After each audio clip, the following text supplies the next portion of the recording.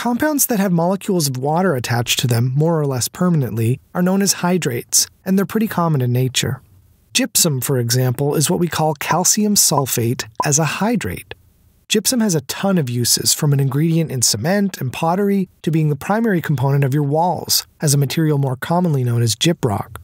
But exactly how many water molecules will stick to this or any other hydrate for that matter?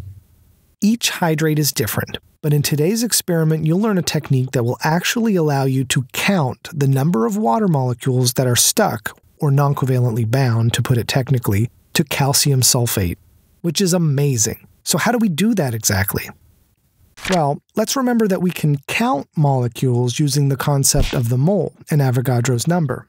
For example, if I knew that I had exactly 1 gram of water, I can use the formula weight of water, which is 18.02 grams per mole, to calculate that I have exactly 0.056 moles of water, or roughly 3.3 times 10 to the 22 individual water molecules.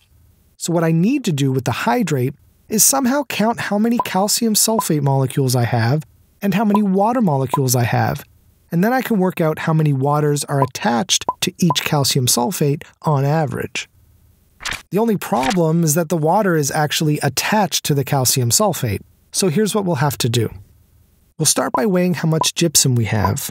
Then we'll heat it in order to evaporate any water that would be present in the sample.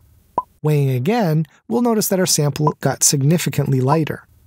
This new mass is the weight of the dry calcium sulfate, also known as anhydrous calcium sulfate, and the difference between the previous mass and the new one corresponds to how much water that was lost. Since we know the formula weights of calcium sulfate and water, we can calculate how many moles of each we had. The law of multiple proportions tells us that the number of moles of water will be some multiple of the number of moles of calcium sulfate. If they're the same number, then there is only 1 water for every calcium sulfate. But if the number of water molecules is, say, twice as big, then there are 2 water molecules for every calcium sulfate, and so on. Simply dividing the number of moles of water by the number of moles of calcium sulfate will tell you what this ratio is, and you're done. Using tongs, place a crucible on a clay triangle and heat it by passing the flame of a Bunsen burner over all its surface, gently at first, and then beneath the crucible with the full flame for about 10 minutes. By doing this, you're trying to remove any atmospheric water molecules that might be adhered to the surface of the crucible itself. We'd like to make a very precise measurement, and so even the crucible has to be perfectly dry. Also, it's important to use tongs whenever you handle the crucible, because even the oils from your hands can affect the mass measured on the very precise balances that we'll be using. As you're heating, sometimes you can see a black deposit forming on the crucible. This is carbon from the flame, and it can throw off your mass measurements later, so it needs to be removed. You can use the direct force of the flame to burn it off.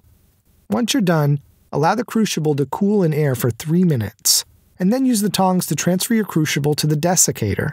This desiccator provides an anhydrous environment for the crucible and other objects to cool, without having to be exposed to any water molecules in the air. After your crucible is cooled for 10 minutes, determine the precise mass of the dried crucible using the analytical balance. One thing to keep in mind today is to always use the same balance to weigh your samples. It just removes the possibility of variance between instruments, causing any error in your measurements. Now it's time to get your gypsum sample. So tear the weight of your crucible on one of the top loading balances, and then add about 2 grams of gypsum to it. You'll need to know the precise weight of your sample for this experiment, so transfer the crucible to an analytical balance and record its weight to the full 4 decimal places that the instrument reads. The next step is to remove water from the sample by heating it. So place the crucible on your clay triangle and heat it with the Bunsen burner, very gently at first, and then with a full flame for about 10 minutes. After some time, the bottom of the crucible should have a red glow.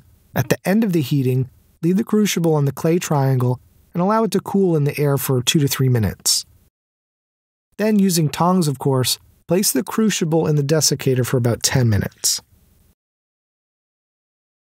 Now that your sample is dry, reweigh it on an analytical balance to get the precise mass of the dry calcium sulfate.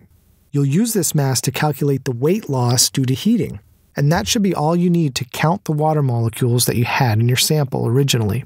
Be sure to dispose of your sample in the waste container located in the fume hood, and then repeat the whole procedure, except for drying the crucible, with a second sample of gypsum. Any good experimentalist repeats their measurements to ensure that they are reproducible. Alright, to finish off this lab, remember that we need to figure out how many water molecules are attached to a calcium sulfate hydrate. We know the mass of our clean, dry crucible, and we know the mass of that crucible with our gypsum in it. So taking the difference between those two will give us just the mass of our gypsum. We also know the mass of the crucible and the sample after we heated it.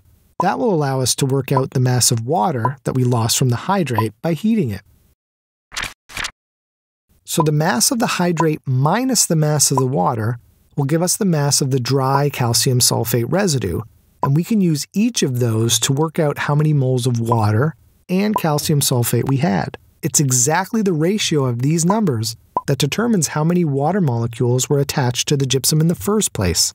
Averaging your results will give you a final answer for X, and you'll have figured out for yourself how to count water molecules in a hydrate and solve for an actual chemical formula.